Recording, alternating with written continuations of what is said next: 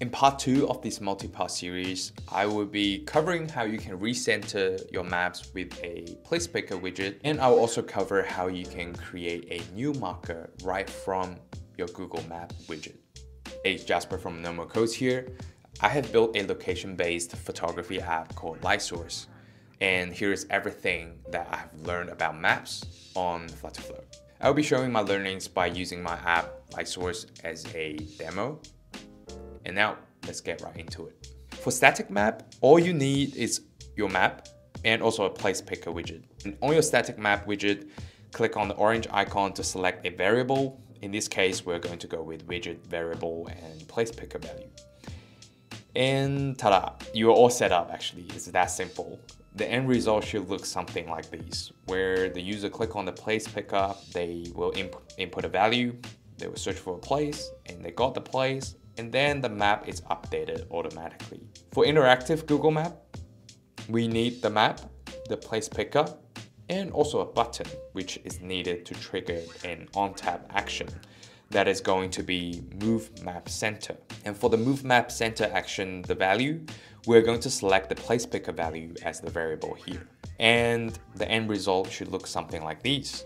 The user will click on the Placepicker, search for a place, and once the place is inputted in the Placepicker, we'll now use the recenter button to locate to the Placepicker value we just inserted here. Now, on the LIGHTSOURCE app, I have two ways for users to add a photo walk on the map. One is through a Placepicker on the create page, where they search for a location and use the lat long information to create a new pin on the map. This works, but sometimes users might not know exactly what to search for, so we don't want them to be inputting text. So maybe they just want to pick a location from the map and create a photo walk right from the interactive map. To achieve this functionality, there is a bit of a limitation from the Flutterflow side, which is that there's no way for me to add a temporary marker on the map by tapping on the map. So I can't really then pass the lat long information to create a new location on the map. But I found that there is a parameter called current Google Map Center that I could use to allow users to add a photo walk from the center of the map. To set this all up, I added this floating button, which allows users to very quickly start the creation flow. For the action on this button, I added on tap navigate to create walk from map page. I have defined a page parameter to the create page called location, which I will pass the current Google Map Center to. And on the create page, the static map will be generating the map image based on this location page parameter. And this setup is pretty much done.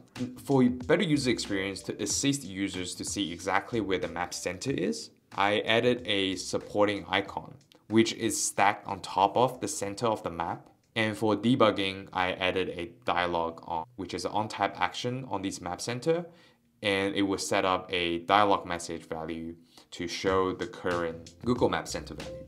So this is really for me to debug and see if the actions, the values are working properly. The end result from this setup is like this. User's map will first default to user's device location. The user can then search for a rough location to recenter to. And then once they are recentered, user can then move the map around to find exactly the spot that they would like to post from.